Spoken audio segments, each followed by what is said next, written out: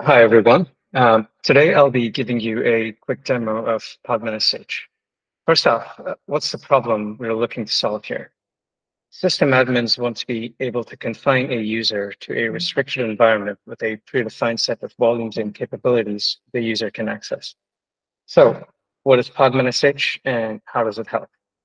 Podman.sh is an executable along with a user quadlet, both called podman.sh.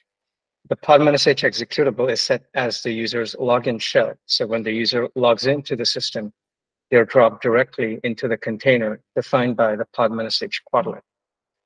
So first, let's check the current user and host OS.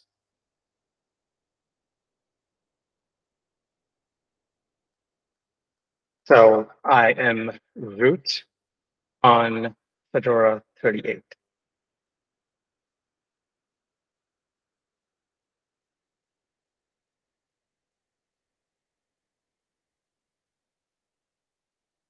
Now, for this demo, I have created a demo user with login shell set to user bin podman.sh. And I'll use SSH to localhost to demonstrate a user login. Now, for this demo, as the admin on a Fedora 38 host, I want all my users to be logged into a CentOS Stream 9 environment by default. So I placed a podman.sh quadlet file in etc containers systemd users with the image set to CentOS Stream 9.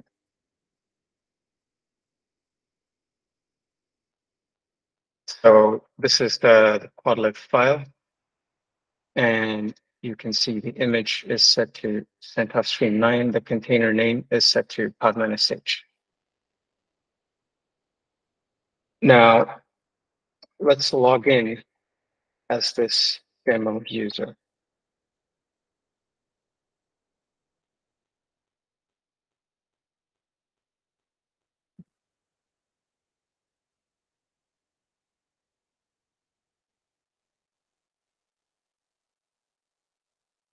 All right. So we are logged in. And I am on a CentOS Stream 9 environment. And I'm logged in as the demo user.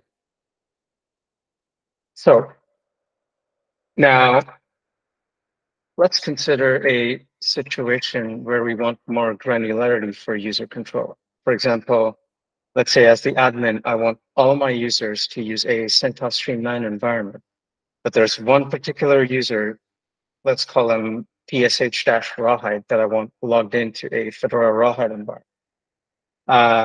So first, let's look at this particular user. So the user set user's login shell is already set to user bin podman.sh. Now let's check what this user will be logged into by default.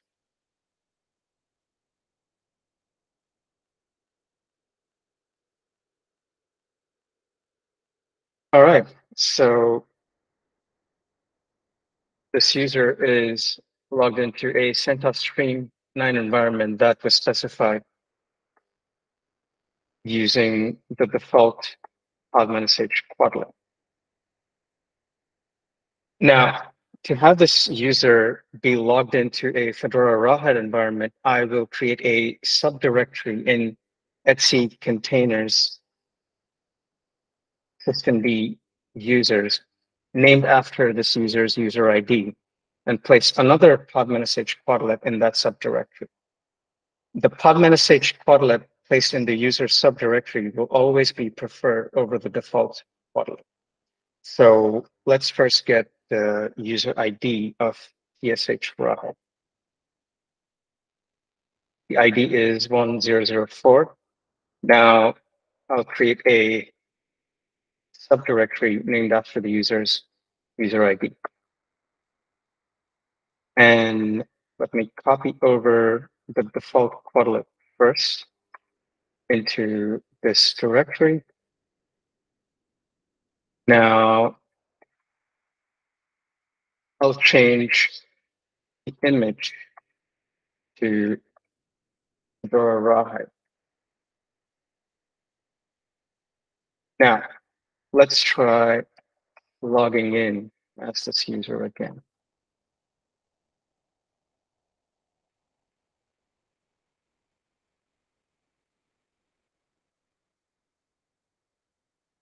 So you can see now this user is logged into a Fedora Rawhide environment as was specified by the new user quadlet. Now, there are many more use cases and configurations for podman.sh, which I will go through in follow-up videos. Please make sure to also check out the podman.sh blog post, link it in the description. You can report bugs and feature requests via the usual Podman channels. All links can be found on podman.io. So that is it for today's video. I'll see you in the next one. Thanks for watching.